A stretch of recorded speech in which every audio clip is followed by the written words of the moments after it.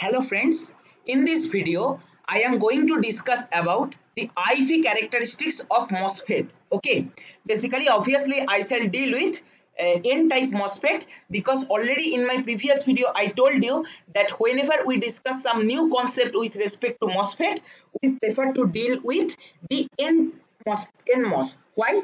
Because for NMOS, you know from the basic concept that for NMOS the electrons are the carriers and mobility of electrons are greater than mobility of holes, so that we prefer to discuss some concept of MOSFET with respect to NMOS, because holes are carriers for PMOS and holes mobility is lesser than electron mobility. So because of this there are some advantages of NMOS over PMOS.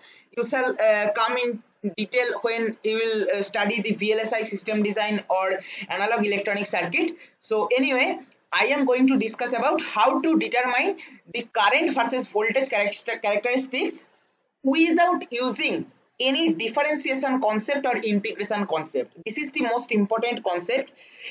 In obviously some standard textbook like Alexander Sadiku, they are beautifully they explained with integration, and that is the original concept what should explain. But the issue is that we sometimes we find difficulty to understand those concepts with integration differentiation like that. So what I will show you in this video, how to determine current versus voltage characteristics, which is very important and which is basically base of any MOSFET related topic without using any differentiation and integration. Okay, so obviously you know that we are considering this is NMOS, right? Because see, the channel I have shown here, the channels is made up of electrons and the substrate or the body is basically p type, right? So as the channel is made up of electrons, that is electrons are negatively charged, so obviously this is NMOS, right? So what we have done, we have grounded the source. General convention only we have followed. We have given positive voltage in the gate, and in the drain also we have given positive voltage supply. Why? Because we applied the positive voltage in the gate. Why? See, because p type, the body or the substrate for this NMOS is basically p type, and for p type the majority charge carriers are holes and minority charge carriers are electrons. So when we apply positive voltage in the gate, what will happen? The holes will get repulsion, and holes are what? Holes are basically majority charge carrier of p type substrate. They will come in the downward direction of the body because they will get repulsion from the positive voltage which we are applying in the gate. And what will happen? The minority charge carriers electrons which are present in the p-type body, they will be attracted by the positive voltage of the gate, and they will start accumulating just below the oxide layer. The thin oxide layer is there. Just below the thin oxide layer, the minority electron will start accumulation. Okay, they will start accumulate. Okay. Now see what will happen. After a certain gate voltage, you are just from the zero, you are just increasing the gate voltage. Then some electrons are coming and they are accumulating in the below of the oxide layer. And after some time, what will happen? After a certain gate voltage, positive gate voltage, what will happen? There will be accumulation of electrons such that they will make a channel from source to drain. Okay, and to make the complete channel in between source to drain, the minimum amount of required gate voltage is known as threshold voltage, right? You know this. So the gate voltage should obviously at least be VT or threshold voltage to just make the MOSFET on.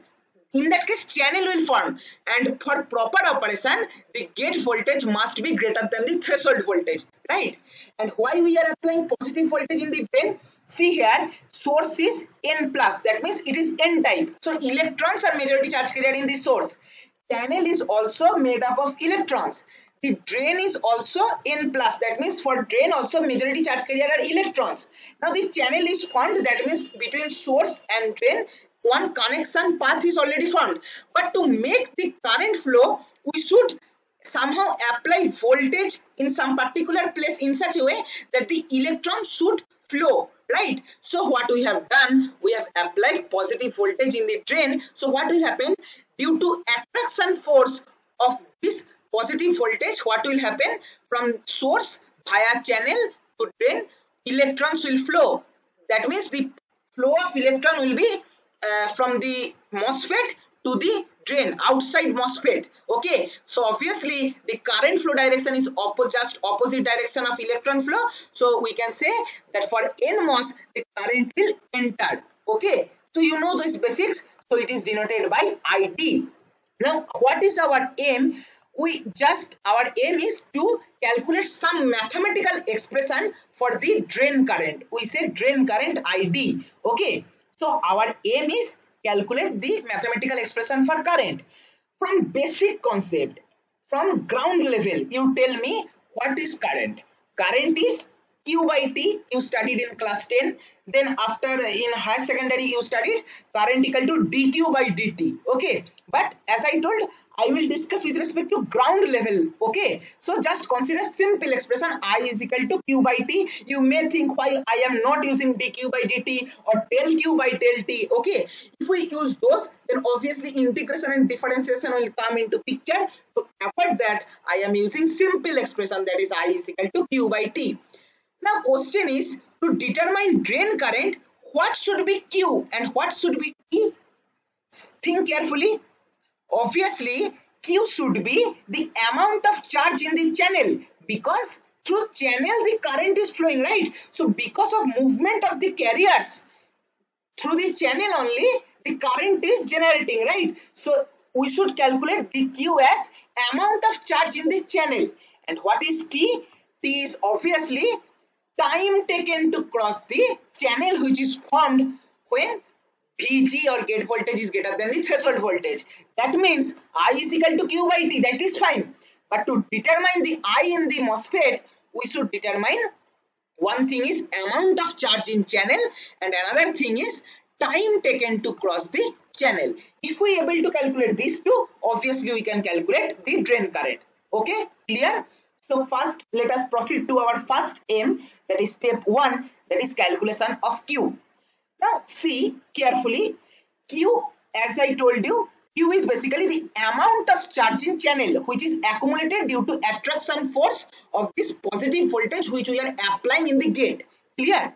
So what is Q? How to calculate the charge stored in the channel? Very basic concept. As you know from my previous video, that in this portion one capacitance is formed, where one plate of the capacitance is the electrode of the gate, another plate is basically the channel, and in between gate and channel there is SiO2 oxide layer which will basically act like insulator, or we can more accurately say that this oxide layer will basically act like the dielectric in between two parallel plates of the capacitor. So we can say between gate and channel there one capacitor is formed. Okay, so obviously charge in channel is related with this capacitor. Think for some time, you will clearly get the relationship. I am telling, just pause my video and think, then again start my video. So see how it is related. Q is basically charge of the channel. That means we can generally say this is charge of one plate of the capacitor. Which capacitor? The capacitor formed between gate and channel. Okay, so what you know, Q is equal to C into V, capacitance into voltage, right? So we can calculate the Q or amount of charge in the channel from that equation. Simple, right? So that's what I have written here, how to calculate Q. Q is basically amount of charge in the channel, that is amount of charge in one plate of the capacitor. Which capacitor?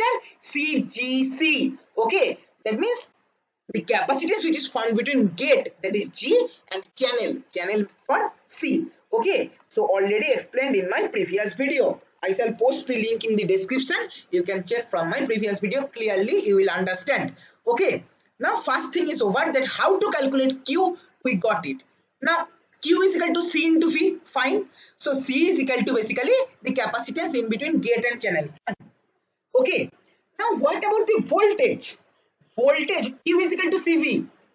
Consider the general expression. Voltage is the potential of plate of the capacitor, right?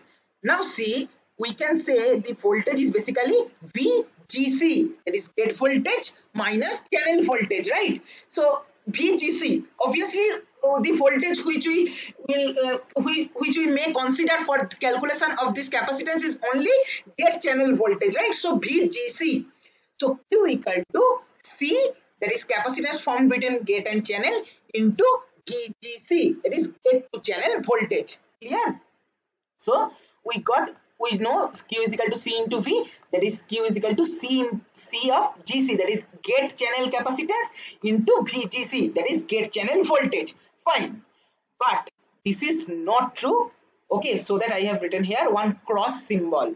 This is not true. Now you may think this formula is following the concept of physics, how it can be incorrect? This is very obvious question may come in your mind, but in my discussion I have not considered one case of MOSFET. The channel, I already explained initially that the channel will only form when the gate voltage will cross the threshold voltage, right? So some amount of voltage is already used to form the channel in between source and drain. So you should consider that voltage also, right? That voltage is not contributing in the voltage of the parallel plate. That voltage is basically just making another plate of the capacitor. That is not contributing in the potential of one plate, right? So simple, quite easy. Q is equal to CGS into VGC, then minus VT. Because VT amount of voltage is not contributing to create the potential of one plate of the capacitor, and which capacitor? Gate channel capacitor. Okay. So the main expression will be Q equal to VGC minus VT into CGC. Clear?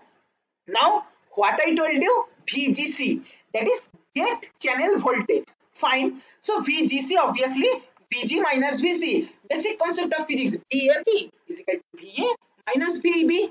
Same, VGC equal to VG minus VC. Okay. Now see carefully what is VG and what is VC. You should understand carefully in this portion. So make good attention here.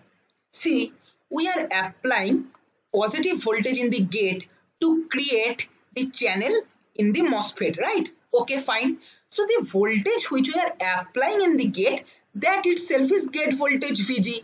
So we got the value of VG. But we don't know what is VC. VC cannot be calculated simply because see, this is channel. We are not directly connecting any voltage source to channel. And here comes the concept. How to calculate the channel voltage? This is appear to be a problem in our derivation. But we will try to complete the derivation. So any problem should not hamper our way or our aim. Okay, quite easy. Think carefully. Basically here you need to do this by integration. Just now you will understand that if you do by integration that will be more accurate, but to avoid integration I have made another way. So just check the video. What is happening? Our aim is to calculate VC or channel voltage, but we are not directly applying any voltage in the channel. So how can we calculate? Quite easy. See, channel is from drain to source. In between drain and source the channel is there. So we can draw like this, right? So in drain what voltage we are applying? Some voltage VD, okay, some positive voltage VD. And in source what we are applying? Ground, zero potential. But let us assume Vs at that zero potential, that means source voltage as 0. But to denote this we have used this symbol Vs. Okay, now see, in channel, in the starting of the channel we are applying VD, and in the end point of the channel we are applying Vs, we can say. So here the accurate result of channel voltage we can use by integrating. By integration we can get the actual result of the channel voltage, but rather simply for simplification intuitively we can say like this also: average channel voltage is equal to starting point potential minus ending point potential by 2.